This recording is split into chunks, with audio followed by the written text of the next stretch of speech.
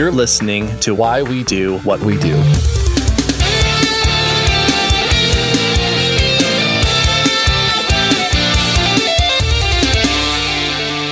Welcome to Why We Do What We Do. I am your hungry host, Abraham. Oh, and I am your famished host, Shane. I guess we're both thinking about food a lot today. Apparently, we're a psychology podcast. We talk about the things that people do, and one of the most core things that people do in this case, which is eat. Uh-huh. We enjoy eating. I mean, you and I talk about food a lot. We do. Mostly, I think, because it's always really fun to find really good vegan food. Yeah, we recommend food and restaurants and recipes and and ingredients, sometimes all sorts of things that we enjoy. But otherwise, we mostly talk about the things that people do, and just, a lot of what people do revolves around food in a way. So it makes sense that eventually we'd land on just we've done some food specific topics, like we talked about crunchy food and super tasters and other things. Yeah. But anyway, here we are talking about food again, because why not? Well, and the amount of ritual and practice and just all the things that go along around food, you could do an entire podcast show on food and food practices and all the things that go along with it. And so, it makes sense that we're tackling this at some point. In fact, there is one that does this. It's called Savor. And it is one that I subscribe to. There you go. And have for a long time. Yeah, it's a fun one. So I guess bonus recommend at the top of this if you're interested in a food show. I mean, they mostly look at just sort of talk about food items, but they also have included things like discussions of practices around food, including the one we have today. But before we get into that, I would like to say, if you're joining us for the first time, thank you for being here. We're so happy to have you. Welcome to the show. If you'd like to support what we do, then you can join us on Patreon, pick up some merch, like and subscribe, leave a rating and review, the things that like YouTubers say and influencers and that and all that. Also, it is very close to Happy New Year-ish. I mean, it was a couple days ago, but Happy New Year. Thanks for being here at the beginning of the year, our first episode for 2024. Yeah, welcome to 2024. Please, just as a general recommendation, do not say this is going to be your year, because people tend to do that and then it messes everybody else's year up. So just say, I'm going to enjoy my year. That's perfectly fine. Everyone said that at the beginning of 2020, and look what happened. Yeah, so thanks, I guess, for that. I mean, somebody said that God sent a curse because some band released an album, and that's what that was. But sure, I don't know. I digress. More importantly, it is J.R.R. Tolkien Day. Huge fan. Thank you for Lord of the Rings and all of that fun stuff. There's an accidental tie-in between that and some things we'll talk about in today's episode, which is fun. That's fun. It is also Humiliation Day, unrelated, but I had to look into this because I was like, what does that mean? And it's not what it sounds like. It actually has to do with humility, being humble, being sort of taking some perspective, some self-perspective and that sort of thing. So that's Humiliation Day. Okay, that makes sense. Okay. But it's Women Rock Day, and I love that. Yes. It is also International Mind-Body Wellness Day. So be well in your mind and body. Yeah, those two very separate things. As we've established on the show, the mind and the body are two very different things, right? It's also Festival of Sleep Day, which sounds like the most relaxing and most boring festival to go to, but I love that. Right? I'm not sure about sleeping next to and with a whole bunch of strangers, but it would be a very quiet festival. That's true. It would be, as long as everybody brings their CPAP machines and they don't snore too much. Right. Yeah. There'd be a subtle hum of snoring going on for sure. But yeah, for the most part, relative to most festivals, a very quiet festival. Yes. It is Fruitcake Toss Day, celebrating apparently the tradition of making fruitcake and then throwing it away because nobody likes it. I think we can collectively agree maybe we don't need to make fruitcake. Sure. Why waste it? Yeah. Why waste? Exactly. Why waste? Stop bothering. Stop bothering. It's also Chocolate Covered Cherry Day, which is fun. I like that. Yum. And we've been doing this, celebrating the anniversaries of things for a year, a little over a year, maybe. So we'll acknowledge that what the month celebrates doesn't really change. And we'll try and switch it up and just, you'll get some new ones over time. This one, I don't think we've mentioned, but a lot of people celebrate Dry January. So if that's you, then good luck. Enjoy your sobriety for the month. Yeah. It will do wonders for your health and brain. Yeah, absolutely. And if you're not sure of what we're talking about there, check out our episode on alcohol and how that how that impacts you. Yes.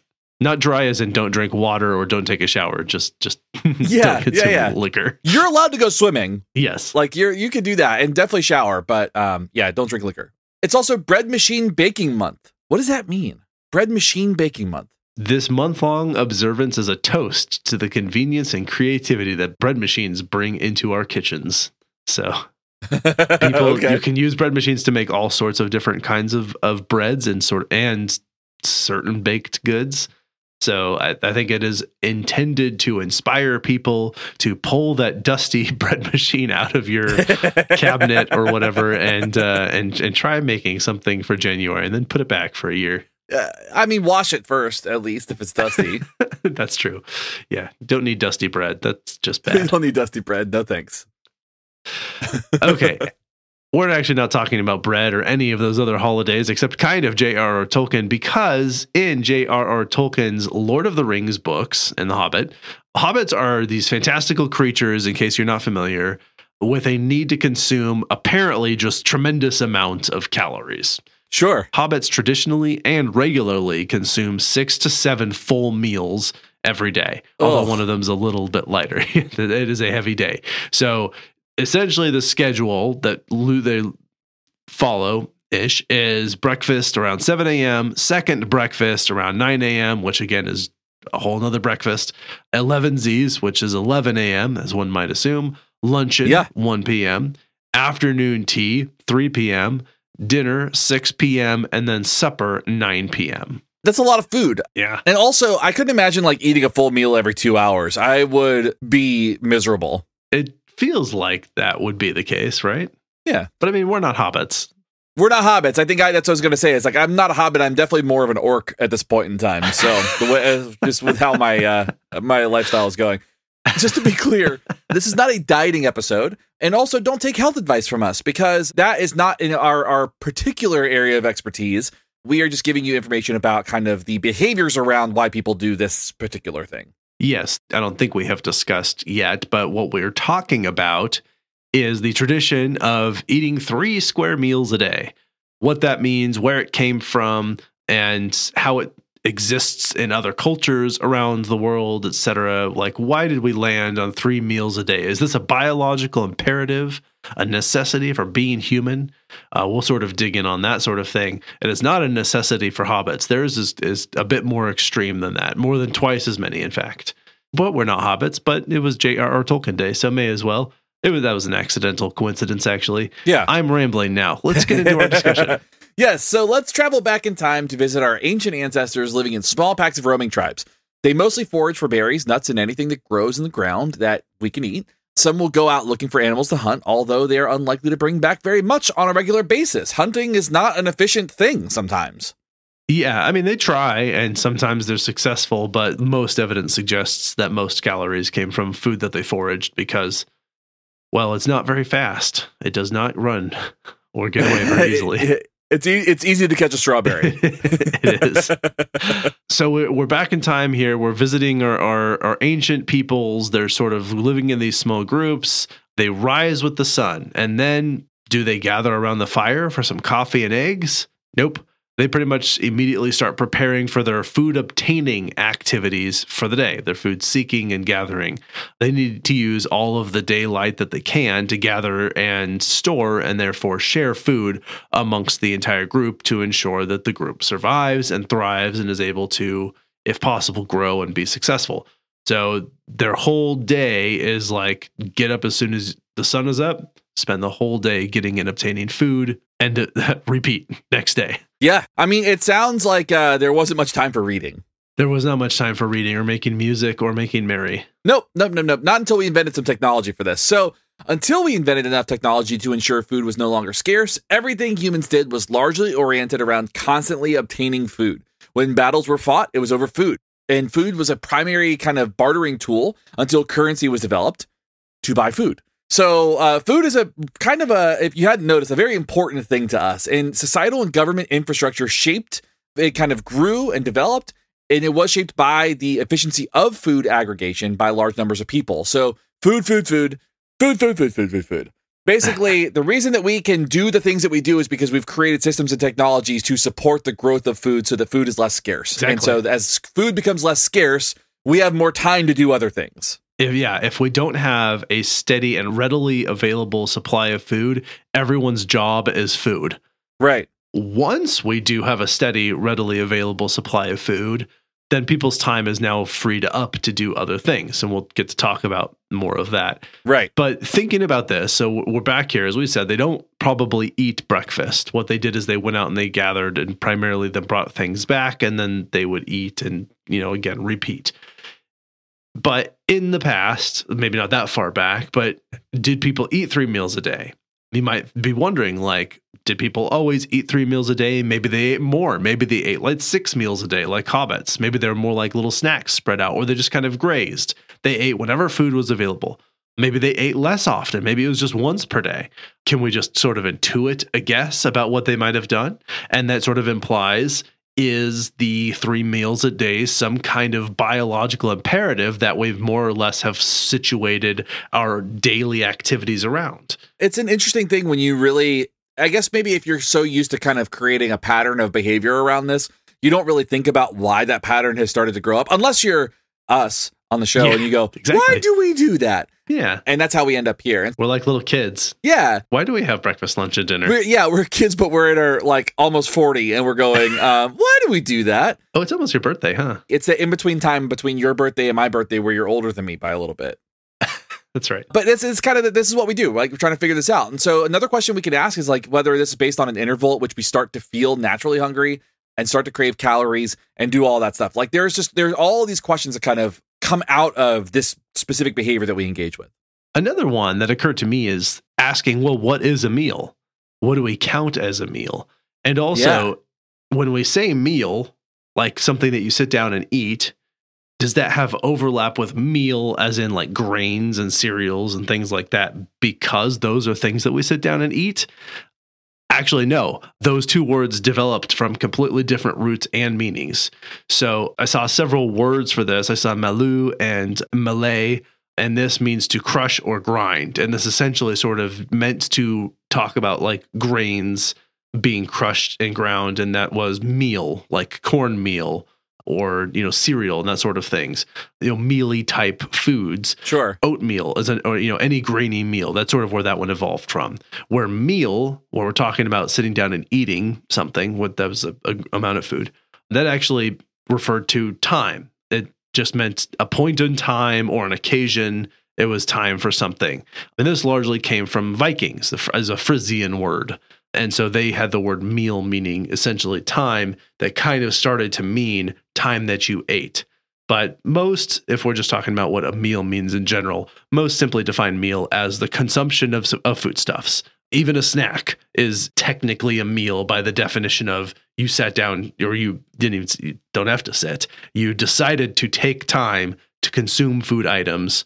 Meal. I think there are a couple of questions I would ask in that is I've got 3. Okay. Like kind of thoughts on this. I'll do my best. Maybe you don't have to answer it. Maybe we could just have a discussion around it. So okay. The word melee, which means to crush and to grind. I wonder if the crush and grind part stayed and was used for like melee weapons, because melee weapons are designed to kind of like crush and grind people, I guess. Maybe. Right? Yeah. So that's my first one. Second is that I didn't realize how much I hated the word meal until you said it. Said it like 10 times in a row. You said it so many times, and I realized how much I hate it. And I think I this is my own stuff where I realized that the word meal is just full of soft sounds and just like soft word, like, meal versus like eat. Like eat is a good word because it and it has that hard consonant sound. So that's just, I noticed that about myself as I got older. And so maybe that's just kind of my own thing. And the third thing is I wonder how often when we are doing episodes that we get ads that are food related.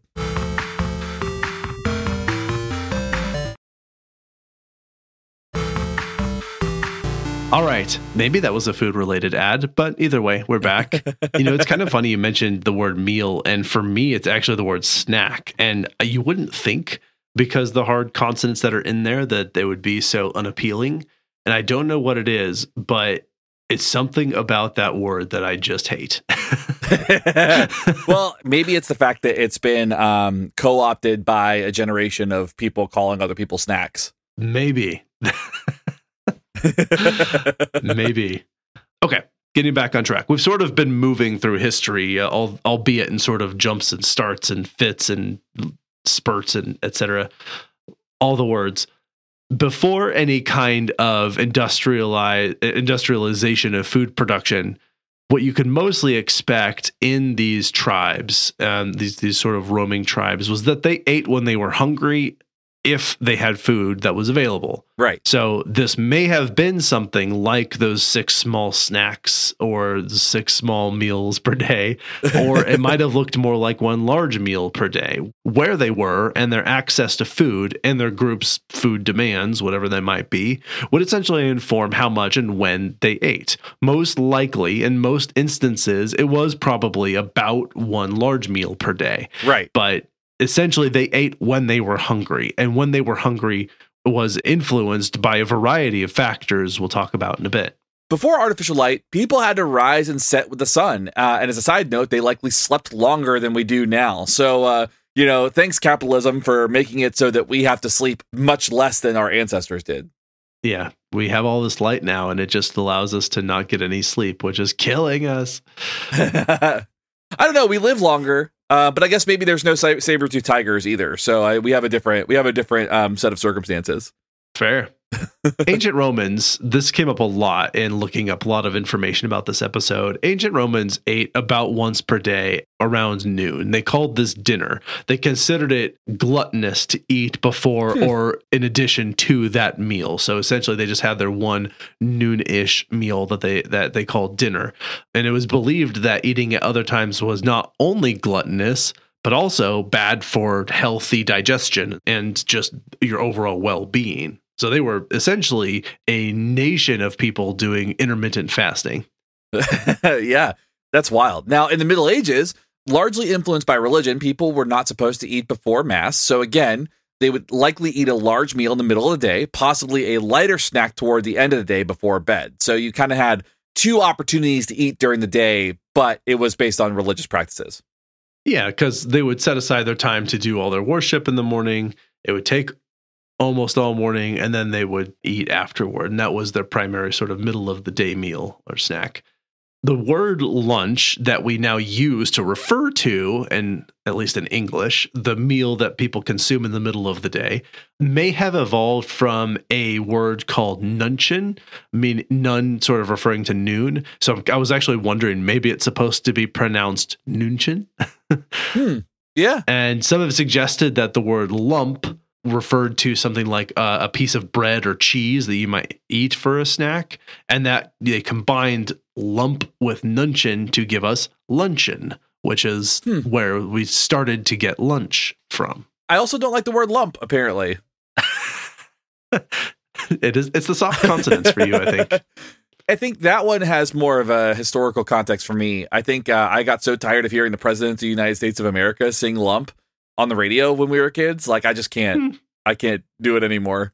Fair. Now, dinner was a common word for lunch, and sometimes lunch is used in place of the word dinner to refer to a large meal in the evening. It doesn't happen as often today, I don't think, but it is something that you'll find every now and again where lunch and dinner are used interchangeably. Have you ever used dinner to refer to like a midday meal? No.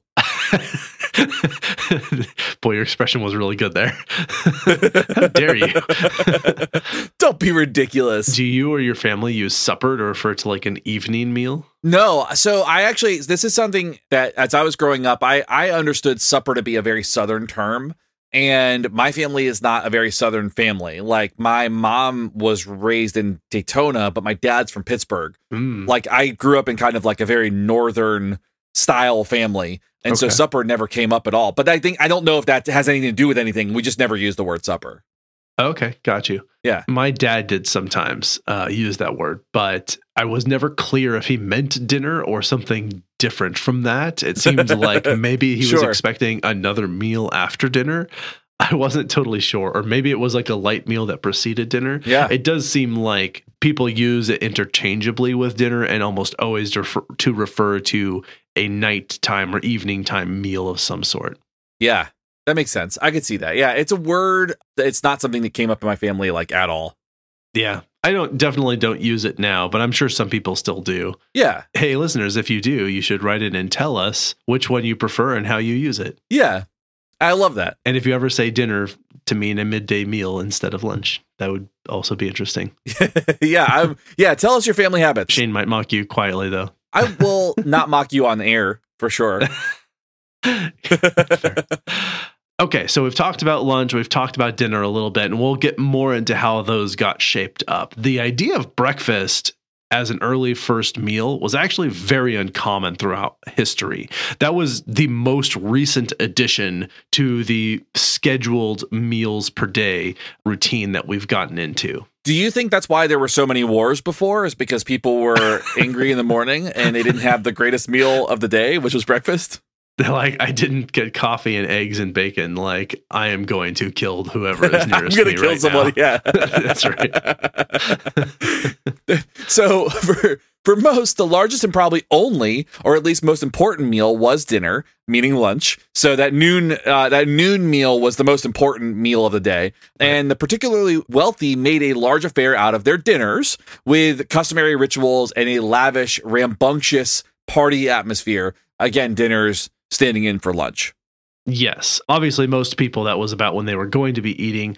But the workday also did start to shape this. So as we moved more and more into what might be considered a workday, where people worked to earn a wage to pay for various things, their houses, their rent, their meals, etc., or going to school was another one, actually, because as schooling and education started to become an institutionalized and regularly scheduled activity, people then went to school almost like a work day. They would leave the house at a time, they'd go there for a time, they'd come home. And when they are working or going to school, they might take a break around the midday point in which they would take, depending on where you're at in time and geographically, they would get between 15 minutes and an hour before returning to their activities. Obviously, some places have much longer. They'll take 2-hour breaks as pretty standard fare around for the midday. But around the time that all of this was shaping up, that was about what the midday break looked like. Yeah, and if you're at Amazon, they've completely eliminated this, so don't worry about That's it. Right. No breaks, no lunches, no dinners, no anything. We only ship food. We don't eat it here. Now, this actually took the emphasis off of lunch and dinner as the primary meal, and instead the later meal, supper, when people would have time to prepare and eat most of their calories, became heartier and larger. Essentially, dinner, lunch, was pushed back further and further into the evening until it was the last final large meal of the day. But people weren't going to just not eat all day until dinner. That was unacceptable for many people. Right. And so that's where they got this sort of luncheon thing. They would have a lump of bread or cheese that they would have a break during their workday and they would consume whatever it was. We'll get to talking about that a bit more in a second. But in the 17th century, it started to become popular among the wealthy to have coffee or tea with eggs for breakfast or other things. Like there was plenty of things that they might have, but it was during the 17th century that they started to actually consume some of their calories earlier in the day upon waking and sort of with the sunrise. It's wild to think that coffee, not that coffee isn't a luxury, but thinking of it as being an actual, something that people could only access if you had a lot of money. Yeah. Now you can get Folgers crystals and just kind of dump that into a cup of water and you're like, hey, here's coffee, I guess. It's just kind of interesting to think that how much we've evolved and how much coffee has become kind of a common commodity compared to what it used to be. Yeah, at least right now. We'll see. At least right now until we farm all of that out. So be mindful of the coffee you drink. Now, as industrialization increased in the 1800s, it became necessary for workers to have some food before going to their day-long jobs. So they found that people weren't as productive if they had worked through the entire day without sustenance, and it made more financial sense to give workers a break in the middle of the day to eat. And also, some of the employers could sell their employees lunch, thereby recouping their losses, those sneaky bastards. So thanks capitalism for that, where they are figuring out ways to just kind of bleed the worker dry. Yeah, Yeah. It was like, all right, fine, you'll get a lunch break because then you're more productive in the afternoon. But on your lunch break, you're going to pay me to eat food. Yeah. I mean, yeah. I think it's blatantly apparent what was going on there. Yeah. Okay. So we're moving up into the sort of 1800s, 1900s. We're getting around there. Technology also found more ways to preserve food and make it easier to obtain. You know, these factories could start to produce food en masse from just raw ingredients. Cereals were starting to be developed that would last a long time and were easy to prepare. The best food. Yes. There was rapid heating and processing. In the early 1900s, we got toasters so that people could easily, toast food and very quickly. Things like obviously bread for toast. Food storage got better. We started to have refrigeration and other preservation techniques that would keep food longer.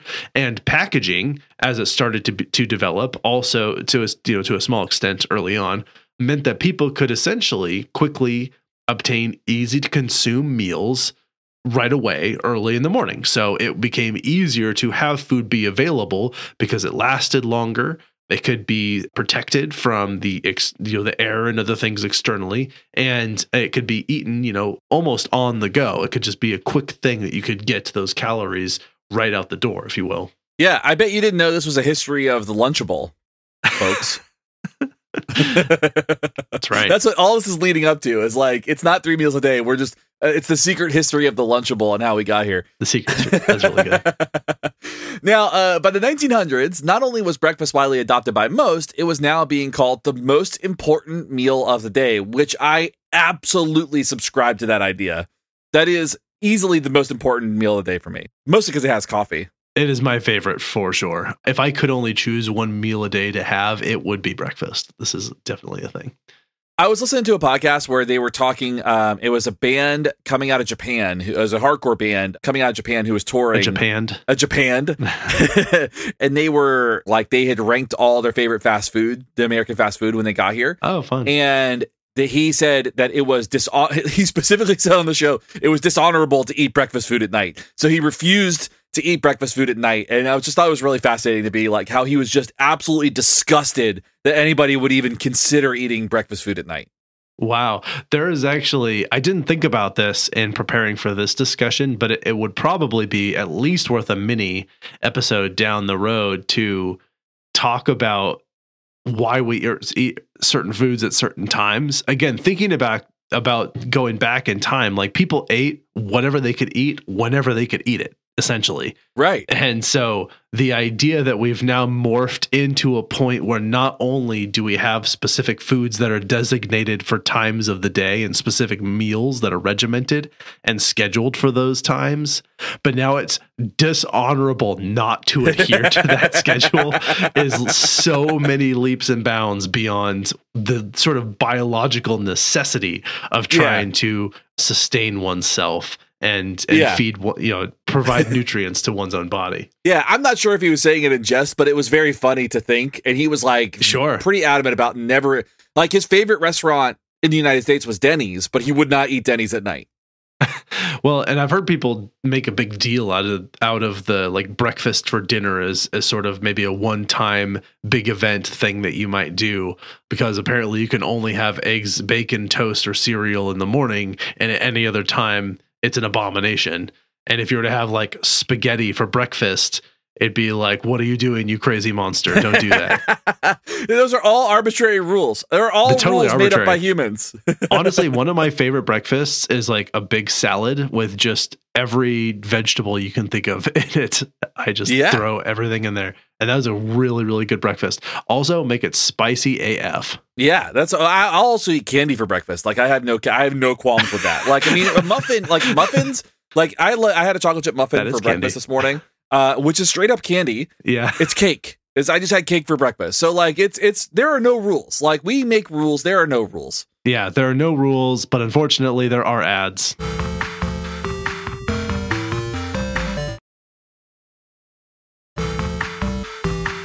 Okay, let's get back to our discussion here on the evolution, if you will, of the meals per day paradigm as it currently exists. So we talked about the fact that breakfast is sort of in the early 1900s, early 1920s and 30s-ish, now being deemed the most important meal of the day.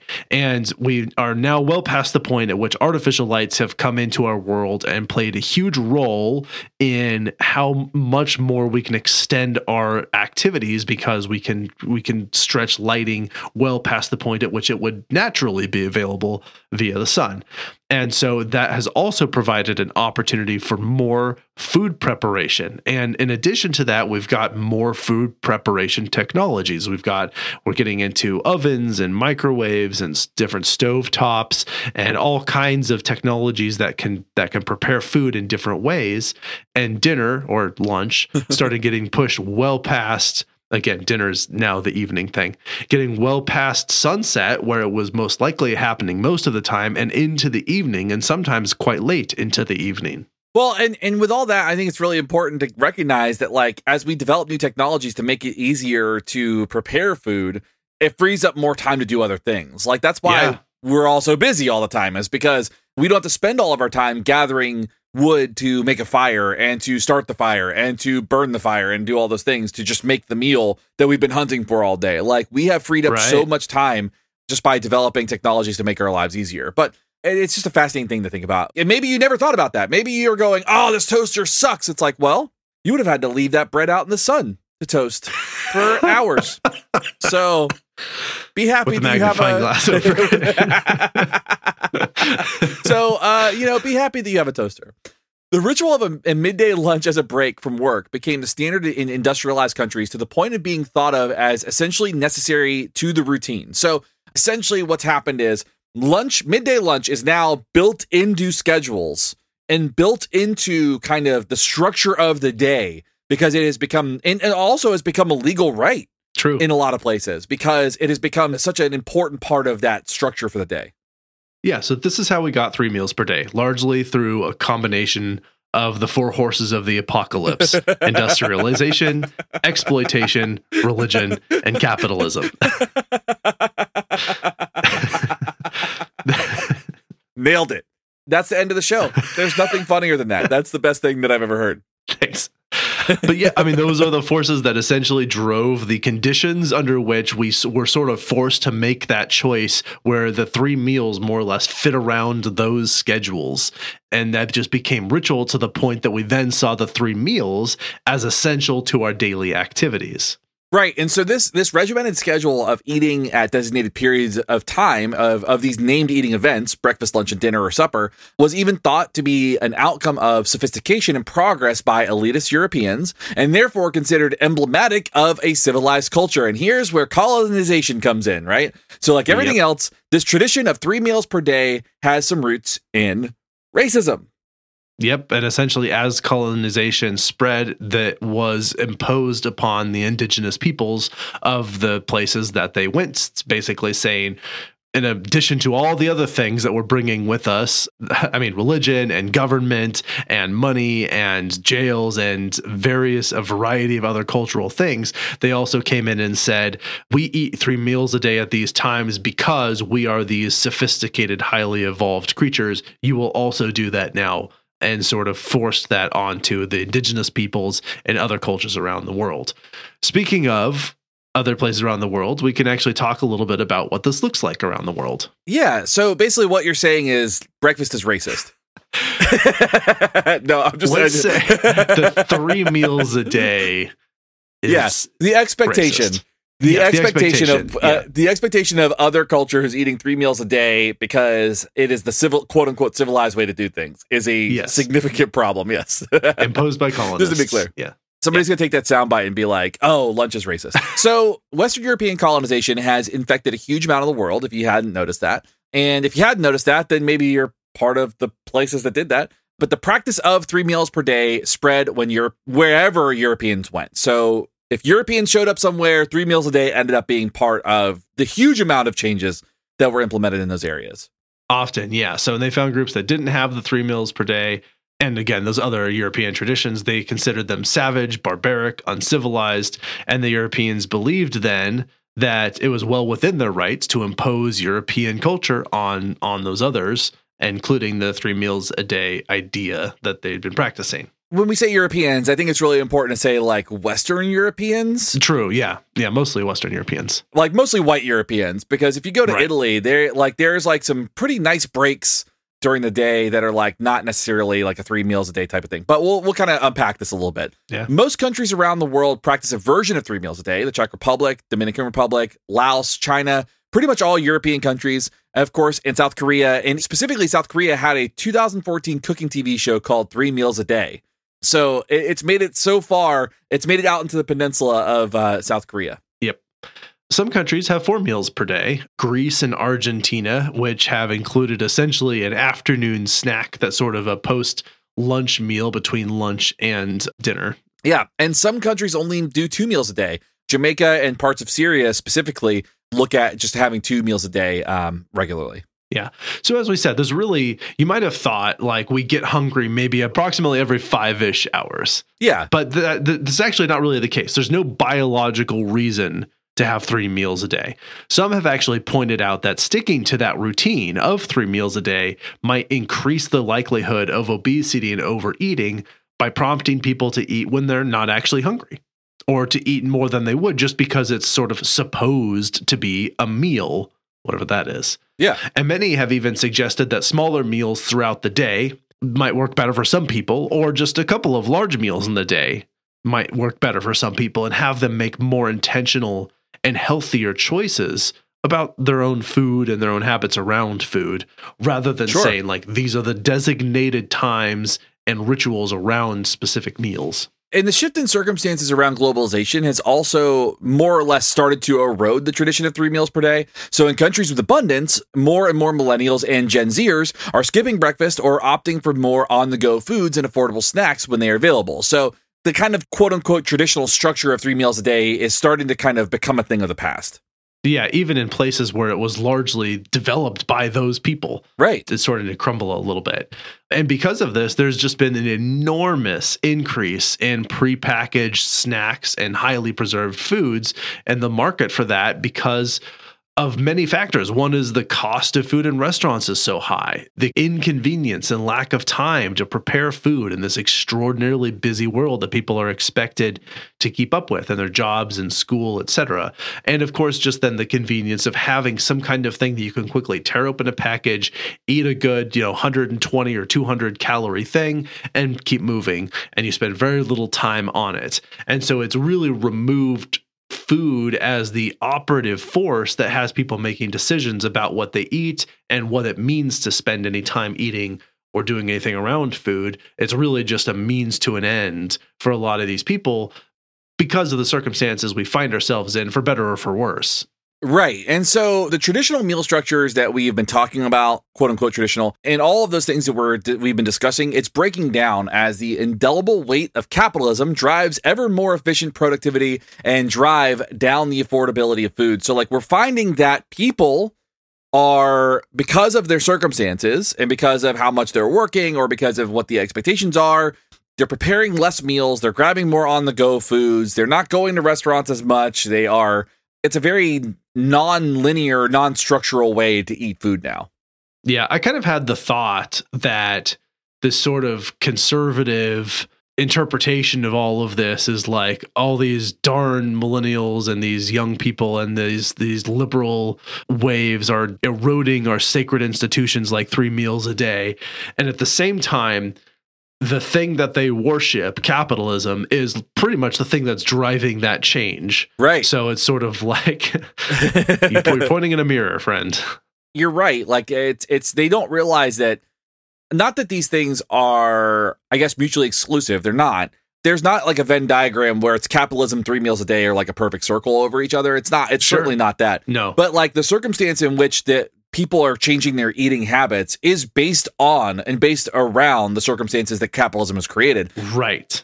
Perfectly said. I think that is a really kind of unique thing to think about when people talk about like, oh, capitalism has nothing to do with this. Well, actually, right. When you think about it, I mean, how many of us, and dear listeners, don't take this as a slight because I have done this myself, but how many of us have skipped a meal at work because we were either too busy to eat and we just grabbed a quick snack and we're eating during like maybe a meeting or something like that, Yeah. Yeah, I mean, not many of us are taking lunch breaks anymore. Yeah. And that's because of maybe the demands of our jobs, maybe it's the demands of our lives, whatever it is. We're skipping meals, not because it's a necessity, or not because we want to, but maybe it's a necessity because of our current circumstances. Yeah, I know a lot of people who they are like, I have to work through my lunch, or I want to work through my lunch so that I can get this thing done. Or, just the other day, I had so much to do that I decided it was best that I just work through my lunch. Mm-hmm. And the expectation we have, people are expected to answer emails and, respond to all of these extracurricular things that are part of their job, but for which they're not being paid and yet are expected to perform. And so employers have gotten really good at figuring out how to essentially get a bunch of extra free work.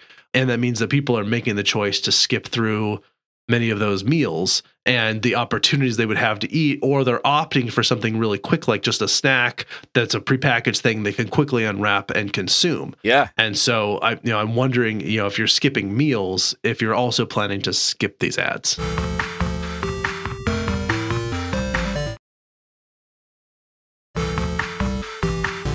Okay, we're back from those ads that you may or may not have heard, and we're going to dig in a little bit more on talking, I think, understanding psychologically and biologically the pressures of 3 meals a day, what that means, and how we sort of respond to it and are shaped by it. Yeah. Now, people are naturally going to go hungry or get hungry after enough time has passed without consuming food. I mean, and everybody has a different kind of time frame for that based on a lot of different things. But context and history significantly impact the extent to which we start to feel hungry at certain intervals. So, for me, I ate breakfast at about 8 this morning. Right now, it is about 12:30, and by the time we're done recording this, I will probably eat lunch. So, like, I can go about that much time where I'm like, okay, I can eat. What helps, though, is I drink a lot of coffee, so I don't eat as much as maybe somebody my size might look like they eat. There you go. But yeah, I mean, our bodies essentially respond to the pressures we place upon them. People who have more muscle and who generally expend more energy will feel hungrier more often in general. However, people who eat during more spaced out intervals, maybe only in the morning or only in the afternoon, sort of that intermittent fasting thing, they will actually stop experiencing hunger as a significant motivator during non-food designated times after only a few days of that routine, even if they are active and more heavily muscled, which is to say we just get used to whatever routine we get into. And it can be uncomfortable for a few days, but you'd be amazed at how quickly you settle into it. So if you're someone who constantly skips breakfast, you kind of will stop feeling hungry around the time that you would be having breakfast, and you won't start to feel hungry until you're getting closer to the time that you'd normally have lunch. Now, you can't push that out indefinitely. You can't just go days without food and not expect to feel hungry during that. But in terms of like a 24-hour period, thinking about our sleep and whatnot, we're essentially going to respond to what we've sort of put ourselves through, what we're used to, what our routine has taught our bodies to do. It's interesting because I think about my routines versus routines of everybody in my house, and everybody eats breakfast at a different time if they eat breakfast at all. My son eats breakfast later, I eat earlier, and my wife and daughter do not eat breakfast at all. Right. So our history around routines of food, as well as our current surroundings, that's all going to drive our food seeking behavior as much as any hormone or any other physical features. So it's kind of like they say this a lot with drug use. Certain types of drugs, like if you want to have a good experience around certain types of drug use, then it's all about set and setting. Right. And food is absolutely like that too. So when we are around delicious looking, well-prepared foods and we're in a comfortable space, we might start feeling hungry and we're going to eat, or at least choose to eat, simply because the opportunity presents itself. I mean, there's many of us who have eaten because we're comfortable and maybe we're bored, and so we're just going to snack on some stuff when we want to. And when we're busy, we're engaged, and we're happy, we might forget to eat altogether, way past the point at which we would normally eat food. So there's a lot of things that happen that are not just physiological, or biological, but also circumstantial that are going to influence the way that we eat and how much we eat. Completely. And you think about cultural celebrations also dictate how, when, where, and what kinds of food is chosen and at what intervals. If you might think of fasting for Lent or Ramadan, or feasts for Thanksgiving or Christmas. Right. Those are times that will also change the circumstances of our sort of food choosing and seeking behaviors. Yeah, at the time of this recording, we are recording on Christmas Eve. So I know we said Happy New Year, but tomorrow night I go to my parents' house and we're going to have Christmas tacos because we have Christmas tacos every year and it's great. Love that. Oh my God. Yeah. It's amazing. Good And for my you. dad, who was never stoked about me being a vegetarian, makes a vegetarian vat of like crumbles for the tacos, and it's so good. So I'm super stoked. Nice. The workday largely shaped the opportunity for eating, thus giving us breakfast and late dinner, which was once lunch. But biology more or less forced a break in the middle of the day for lunch. So if these systems change, so too will our food seeking. So what'll end up happening is if, our schedules shift or change or alter, then we're going to eat meals at different times a day based around what our productivity schedules are. Yeah. We eat 3 meals a day because it's expedient. It's baked into the fabric of our culture for many around the world now. And we start practicing it at a very early age. Otherwise, we would likely eat at some other interval, possibly a very irregular one. We might just eat a little bit every few hours. Would actually not surprise me at all with the abundance of food that people would choose to just space out a bunch of small meals rather than plan a few large ones and have probably relatively equal calories in their overall daily intake. Right. But like, this is just the system we're currently in, and that very well could change at some point. So it is totally circumstantial, as you said. And, people do have really complicated relationships with food for different reasons. And I think it's important to kind of recognize that and provide awareness around that. But as far as the 3 meals a day go, it's a completely arbitrary schedule that we have created and have lived by for generations. And that's really the only reason why we're still doing it. Right. Yeah, I think that's what we have to say about 3 meals a day and why we eat 3 meals a day and why we might not eat 3 meals a day. Is there anything else that you would like to add before we get to recommendations and whatnot? No, I think that covers that. Perfect. Well, if you're joining us for the first time, we always like to recommend some things that we feel like people might also enjoy that we like. Before we do that, we need to thank the people who help make this show possible, which is our lovely Patreon people, Mike M, Megan, Layla, Mike T, Justin, Kim, Joshua, Brad, Stephanie, Olivia, Brian, and Ashley. Thank you all so much for your continued support. If you would like to join that list of people, so I will say your name too, you can head over to patreon.com/WWDWWD podcast. Your help really means everything to us, and we really appreciate your generosity and your kindness around this. So thank you. And if you go over there, you also get some extra stuff. You get some like early episodes and ad-free episodes and notes and whatever, tier you sign up for, you might get some bonus things. So consider heading over there if you'd like to support us. Otherwise, you can leave us a rating and review wherever you listen to podcasts. Tell a friend. And you can also subscribe, or you can go to our merch store and pick up some merch there that says why we do what we do, which is just a perfect gift for anyone for any occasion, I think. Yeah, I agree. I also couldn't do the show without my team of people that help make this happen. Writing and fact-checking from Shane and myself, production and music from Justin Greenhouse, and our social media coordinator is Emma Wilson. And of course, thank you all so much for listening. Now, before we let you go, we are going to recommend some things. We certainly are.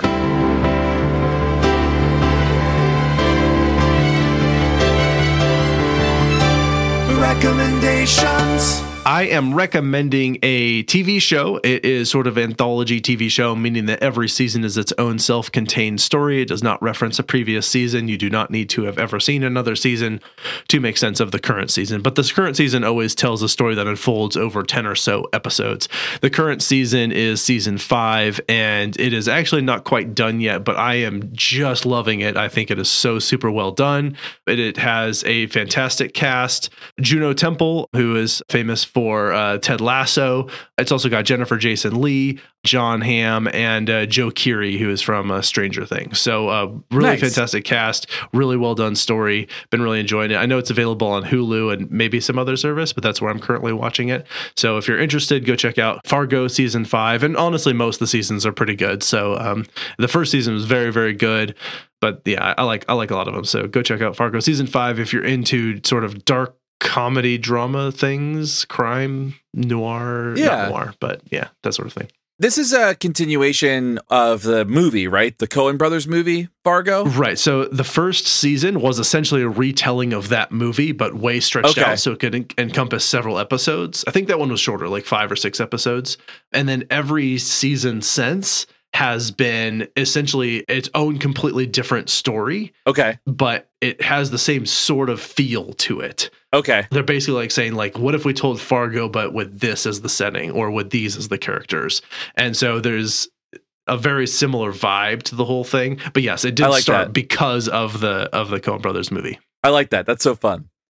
I'm going to recommend a food stuff. So I was recently in New York and I got to enjoy. So I'm not one to kind of like get on to social media and then follow a trend that's on social media. But this was one of those ones when I got to New York, I was like, I got to try this because the food just looks delicious. It's like one of those like ridiculous food things.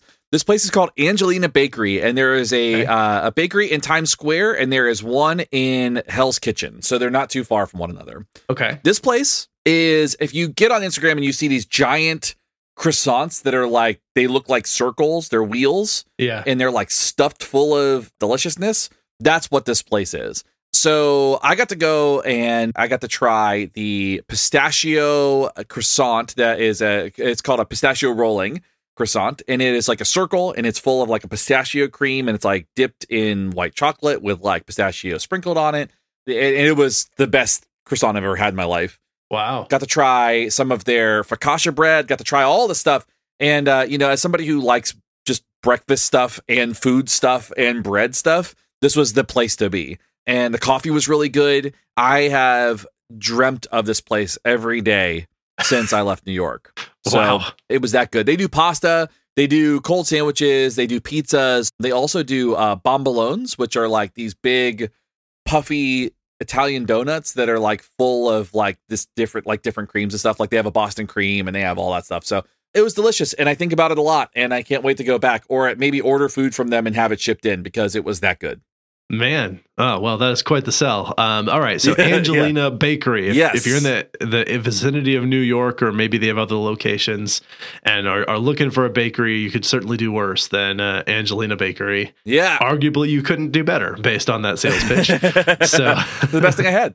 That's fantastic. All right, well, I think that is all that I have. Thank you so much for listening. Thank you for joining me. Thank you for recording with me today, Shane. Is there anything else that we need to add or that you would like to say before we wrap up? I think the only thing I have to say is happy eating. Very good. All right, then this is Abraham. This is Shane. We're out. See ya. You've been listening to Why We Do What We Do. You can learn more about this and other episodes by going to www.wwdpodcast.com. Thanks for listening, and we hope you have an awesome day.